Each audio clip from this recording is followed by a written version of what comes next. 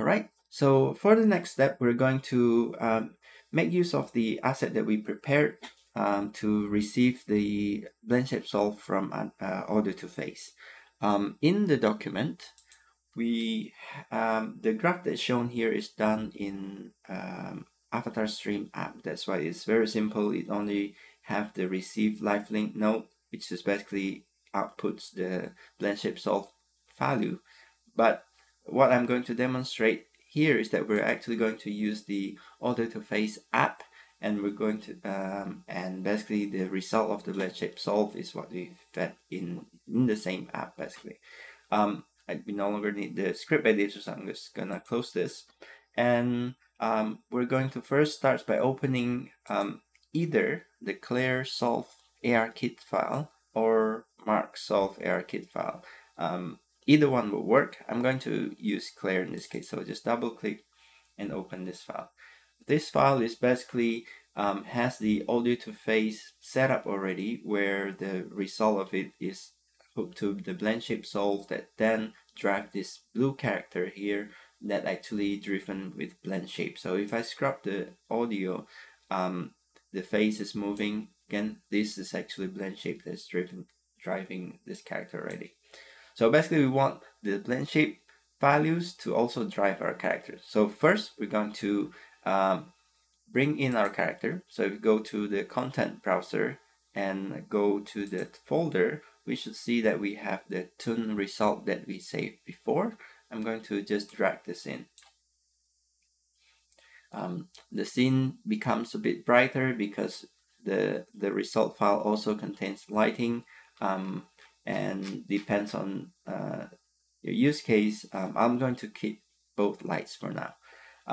The other thing is that the characters, when we brought in, is facing a different direction. We may want to change that. So if at the top node here, we can set the rotate Z to 0. So at least the character is now facing forward as well.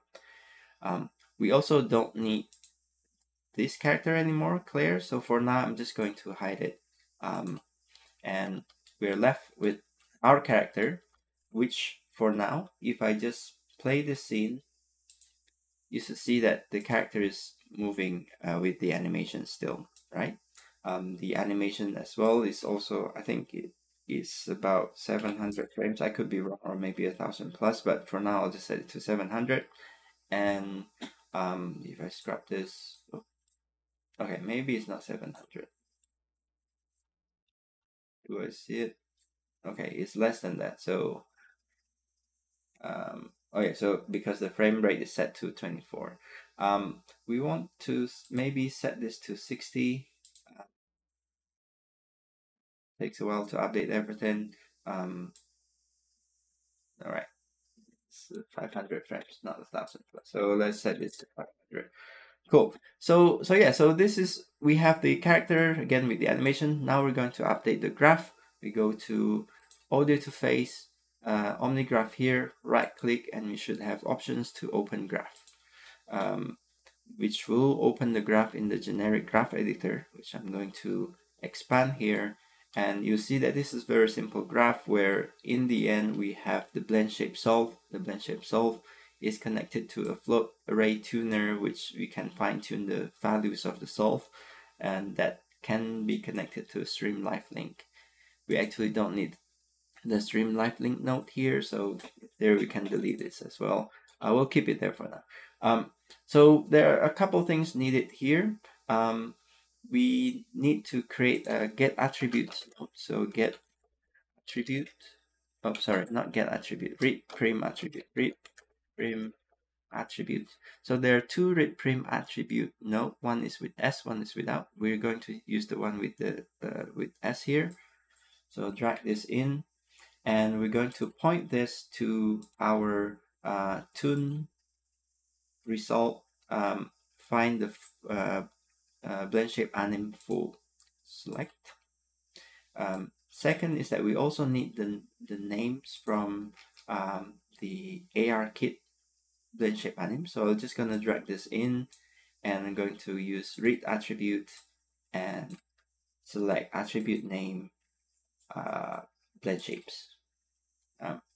For for this one, we can actually set it up the same way. We can also use read prim attributes and point to the prim. The difference between the two is that read prim's attribute allows us to read more than one attribute from a prim. That's why we need it for the full, because we need 2 attributes, while for the ARKit we only need 1 attribute. So that's why I can just drag and drop and use that. So that's it for the reader. We're going to also need a node called array set by keys. So that's array set by keys, drag it here. And lastly, we also want to know where we want to output our result, and that will be on the tune result. If we expand the char root, and we find the clean animation here. So animation clean, just drag, drop there, and choose write attribute. For the attribute, we want to write to the blend shape weights of the write prim attribute. So those are all the nodes we need. Let's start to set up the connections. So first, on the read prim attributes, for the full, we need to the blend shape weights. So it will go to the array ARKit, and then the blend shapes will go to the key ARKit. The one from the ARKit, the blend shape names, we're gonna go to the keys. And then lastly, the float tuner output array, we're going to connect to array. And we can connect the result of the array set by keys to the write prim attribute. So that should be it for the graph. If I close this, we can see if this works well. I'm going to change my render settings as well, just to hopefully make this play a bit smoother. Frame generation by default is off. I think I have the previous session, that's why this is on. So ray reconstruction as well, you can actually enable it. If this should make things looks nicer as well, but it changed a bit of the look, so depends on your use case. Cool. So that should be it. If I play Audio2Face now, you should see that this the face should be moving. 只刷票进闸后，他仍不满足，踹坏大门，帮中。And if I play with the body animation, maybe I should set it up in loop. But anyway, I'll just play the body animation, and then I play Audio2Face. 东林岔开鬼话题，追着热狗谆谆叮咛，让我凑合算了。Yeah. 只刷票进闸后。So that's it. Thank you for watching.